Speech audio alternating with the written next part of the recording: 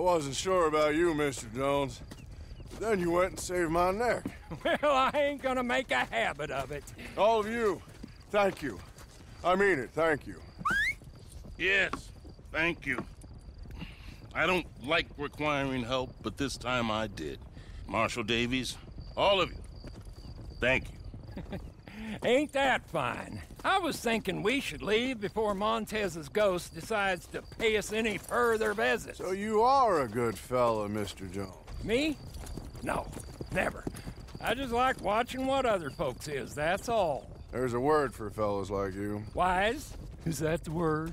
Come, Marshal. Help me get home. Been quite enough excitement for a clapped-out old fool well past his best for one day. Friends, I'll see you again, I hope. But next time, under better circumstances, I trust.